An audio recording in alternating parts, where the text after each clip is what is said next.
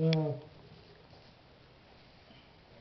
I was on the internet the other night and I came across this thing about this next song that we're going to do. And this is the history behind this.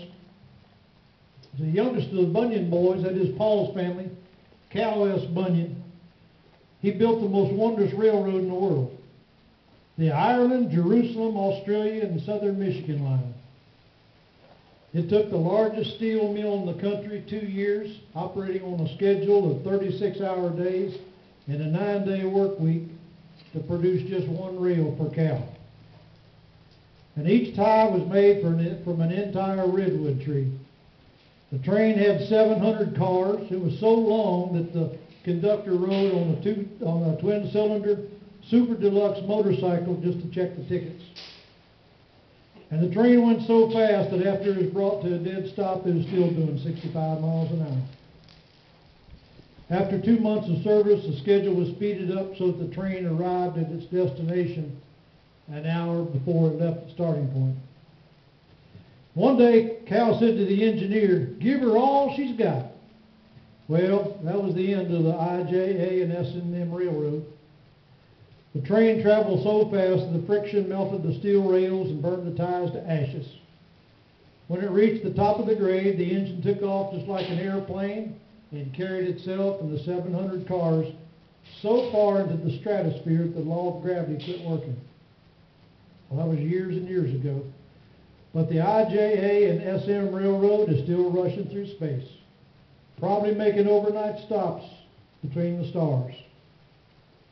Old-time hobos had a name for this Flying Dutchman of a train. They called it a Wabash Cannonball.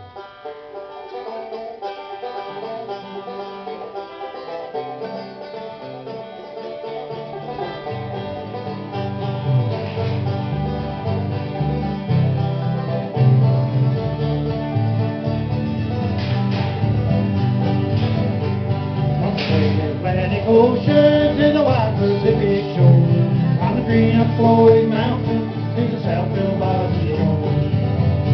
She's mighty tall and handsome and known quite well by all. She's a combination called Wabash Cannonball. She came down from Birmingham one cold December day. As she rolled into the station, you could hear all the people say, "There's a girl from Tennessee. She's long and she's tall. She came down from Birmingham on the Wabash Cannonball."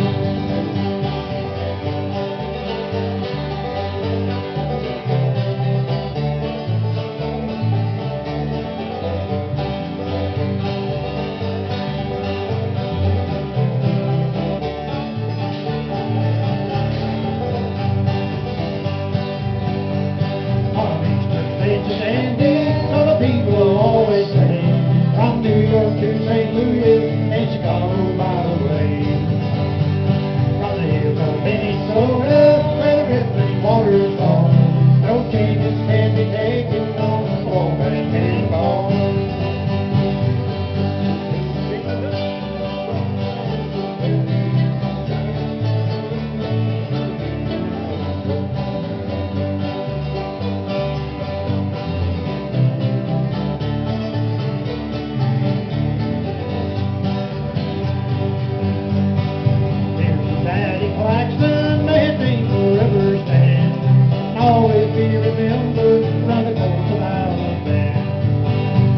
His nerves are racing over and the curtains round his